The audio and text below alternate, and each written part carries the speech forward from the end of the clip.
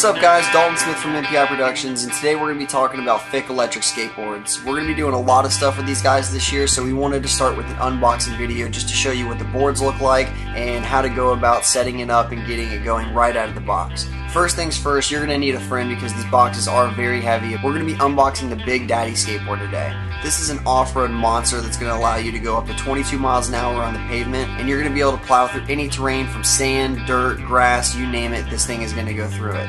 Go ahead and get yourself a knife or a razor blade and cut the tape on the edges of the box, but be careful to make sure that you don't damage any of the equipment inside the box. Once you get it open, you're going to notice that you have the board right on top, so go ahead and get that out, put that to the side for now.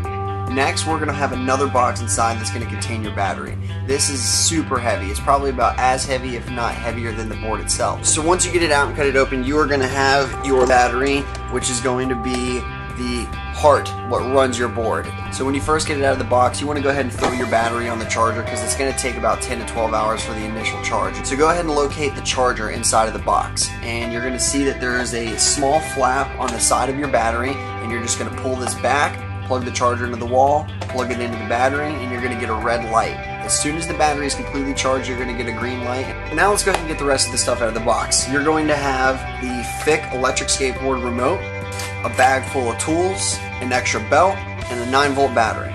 We always recommend that you have an extra 9-volt battery because God forbid you're in the middle of nowhere and your remote dies, so go ahead and have 2 or 3 backups on you all the time. Next is going to be your spare belt. This is a belt-driven vehicle, so it's going to be pretty easy to replace if one snaps. We have a little bag of tools. We'll be doing a how-to video here shortly on how to replace the belt, but you always want to keep your belt with you, your bag of tools, and an extra battery for the remote. Next, we're going to talk about the remote control. Inside of your remote, you're going to have a small little foam piece, and then you're going to have the plug for your 9-volt battery. So go ahead and get your 9-volt, line it up for the positive and negative sides, pop it in there. And then inside of the remote, you're going to have a 3-way switch, and this is going to allow you to control the speed of the board. We seriously recommend starting on slow for everyone, and go ahead and put it on the slow speed, which is going to be all the way forward towards the front of the remote. Next is going to be medium speed, dead in the center, and then all the way back is going to be your high speed. Make sure, again, slow speed all the way to the front. Pop your battery in there once it's plugged in. You're going to put this foam right in here so your battery's not bouncing around, and then just slide the cover back on. Now your remote is ready to go. You have it on slow speed, and we're going to talk about getting the remote set up to the board here shortly. So just to make sure you have everything out of the box, you're going to have your board, your battery, the charger for your battery, your remote, a 9-volt battery for the remote, a bag full of tools, a belt, and your instruction manual. Now we've got your battery on the charger, and again, it needs to go for about 12 hours. Once your battery's fully charged, you're going to have a green light on the charging box, and you're ready to go. So go ahead and unplug it, flip the cover back just to make sure no dust or sand gets in there. What I do is I grab the board and I'll flip it on its back, and I take the battery and I line up the wire that you have hanging out of one side with the wire that you're going to have hanging out of the board. Line up the plugs and slide them together. Next, you're going to take your battery and tip it down into the mount, making sure that the wire is clear and tucked down within the little opening, and you're going to get it all the way flush. You have 2 release pins on the other end of the battery. So you're going to pull both of those release pins and drop it down into the board, making sure that you get both of them securely tightened in there. Now you've got your battery on the board and you're locked up. Locate the on and off switch, which is going to be on the underside of the board next to your battery. Press on, and you're going to notice the lights on the top of the board light up from red to green. That means you have a full charge. Go ahead and use the handle and flip it back over onto the wheels. Next, go ahead and grab your remote. You're going to have 3 settings on here. Center is going to have a circle, and that means you're off.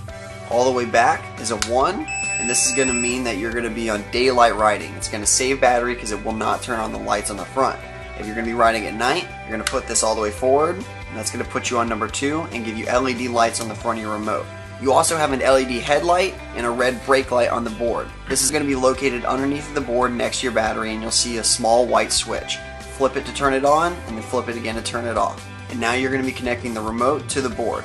If we're riding at daylight, we're going to press down to the number 1. In about 3 seconds, it's going to lock you up with the board, and you're ready to go at that point. All of the FiiK remotes can control any FiiK electric skateboard, so do be careful when you're trying to link up multiple boards at the same time, because you can actually get one remote on another board and then you're controlling each other. However, once it gets out of range, which is about 2 feet, the remote will stop controlling the board. So now we're going to talk about acceleration and braking. Right here you have your trigger. So you're going to slightly pull back and that's going to give you some acceleration. Whenever you want to stop, we recommend that you slowly let off the acceleration, because if you let off all at once, it's going to lunge you forward. When you're sitting still and you begin to accelerate, you want to brace with your back foot just to make sure it's not going to shoot out from under you and throw you back. When you let off the acceleration, the board is going to slow itself down nice and slow on its own, but if you need to stop yourself faster, there is a braking system. All you're going to do is take your remote and get the trigger and push it forward. This is going to initiate the braking system, which is going to slow the belt. For steering your board, it's going to be all in your legs and in your body weight. When you're riding your board, if you're regular footed like me, I'm going to have my right foot in the back, and if I want to do a left turn, I'm going to grab the rail. However, I can also grab the handle under the board that's mostly used for carrying, but also comes in really handy if you need to do a tight turn. If I need to do a turn to the right, I'm going to reach around my backside and grab the rail. Take your time. Go out to the beach, start in a nice grassy field, and get used to the acceleration, get used to braking. Practice doing some turns and just figure the board out. You don't want to rush, because with any action sport, it's very fun, but if you don't take the right precautions, you're going to get injured. I always like to remind people to be careful when you're going from the grass to the pavement or vice versa, because you're dealing with two completely different amounts of traction.